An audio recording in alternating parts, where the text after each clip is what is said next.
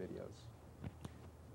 Would you agree that some of the Qi videos include Tai Chi movements? Objection, vague and ambiguous, compound.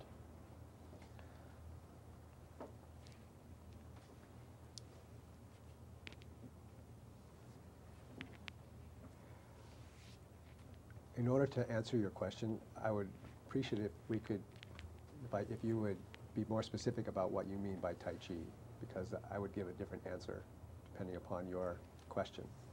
All right, so you can't answer the question the way it's presently phrased. No, sir. And what part of the question is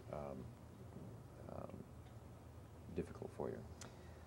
When you use the phrase Tai Chi, I'm concerned that you're using it in a different way than I would understand it, or that I would use it, or that someone else might construe it.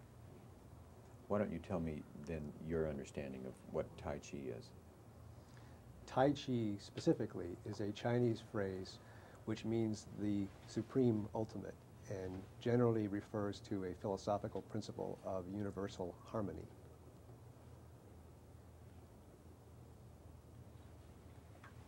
All right, now, have you completed your answer? Yes.